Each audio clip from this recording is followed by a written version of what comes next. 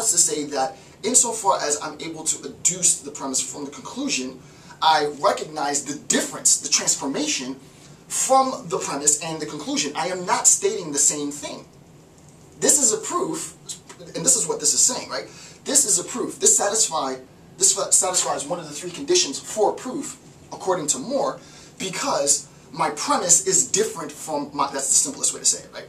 Because my premise is different from my conclusion. I am not constructing a tautological argument. Some people, he's anticipating an objection from a hypothetical objector, and the objector says, really what this is a demonstration of tautology, a demonstration which has not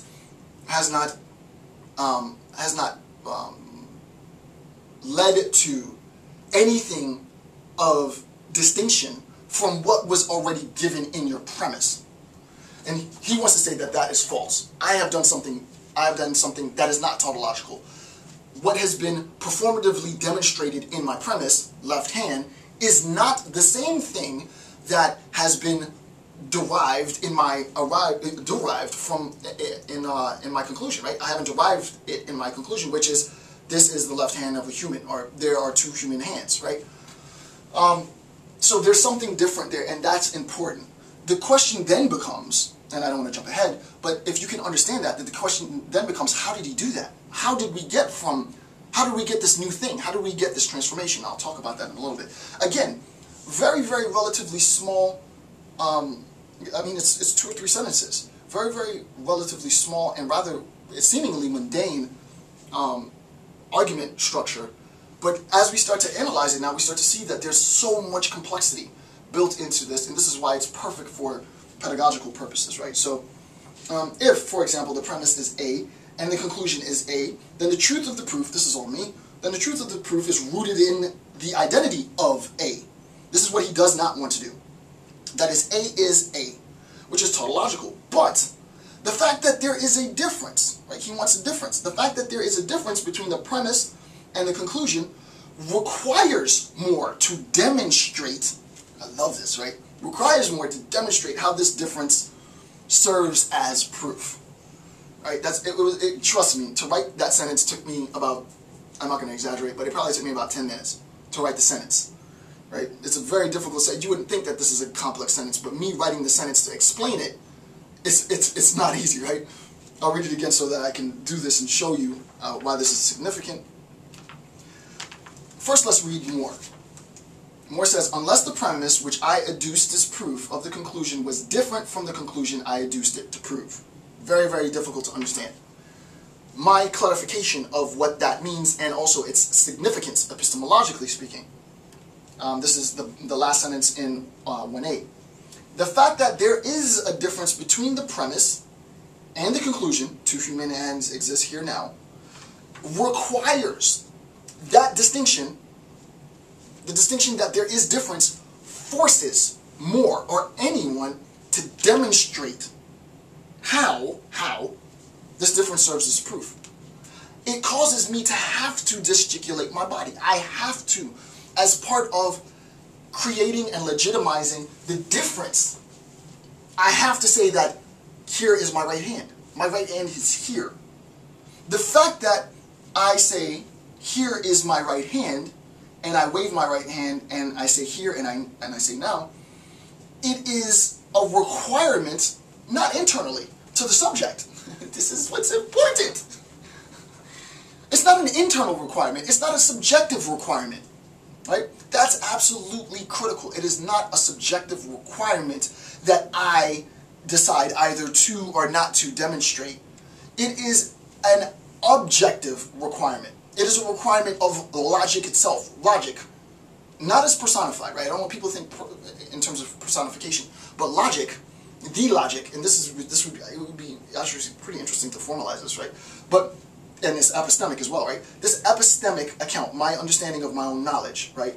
Account isn't rooted, the demonstration isn't rooted in my subjectivity. The demonstration is a requirement of the external consistency of the logic that I have to demonstrate. Okay, this is my premise, right? Here's my right hand, here's my left hand, premise is done. Now I arrive at the conclusion. and his conclusion is two human hands exist. The fact that my conclusion is legitimized and is also different from my premise is only facilitated by the fact that I demonstrated it. Were I not to have demonstrated this, right? Were more not to have demonstrated and say, here now, this, me, my hand, right hand. Were he not to have demonstrated, were he not to have performed it, there wouldn't have, if I said, this is a human hand, this is a human hand, therefore I have two human hands, it would have been tautological, and it would have been true, but it would have been meaningless. What he does is, and this is absolutely important, this is absolutely critical, is that he imbues, rather geniusly, extremely geniusly, right? He imbues his argument with meaning via performative demonstration. That's key.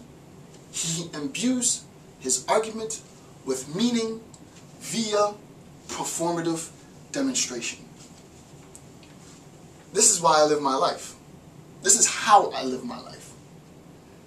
For me as a philosopher, there isn't any meaning in our actions in the world. I'm going to take this on another level for a little bit.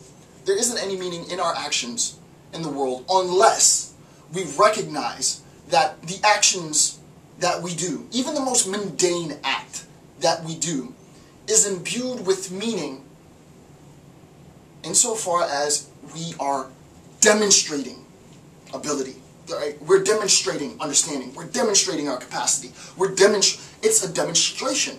Demonstration, the proof, and this is it, right? The proof is in the pudding. That phrase, that adage is, the proof is in the pudding. The proof is in the demonstration. Right? It's not soup, it's pudding. If you don't believe me, take a bite.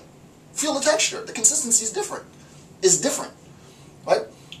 Performative demonstration is a response then, this performative demonstration is a response then in two senses.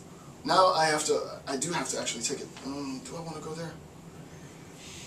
I didn't anticipate doing this, but I have to go there because it just clicked. Okay. Just really quick. We have the rationalist and we have the empiricist.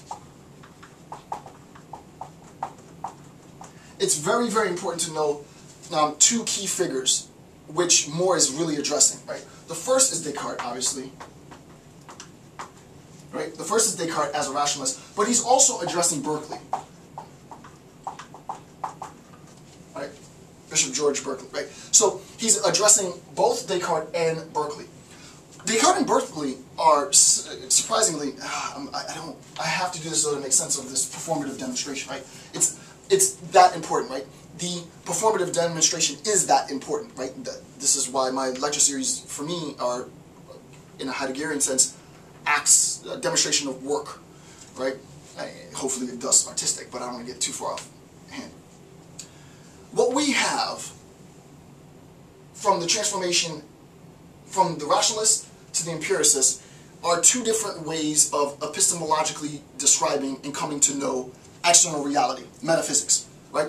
Metaphysics is wed with epistemology. The rationalists say that what is a condition of my mind, so that we have mind-dependent external reality, right? The external world is in any various number of ways mind-independent.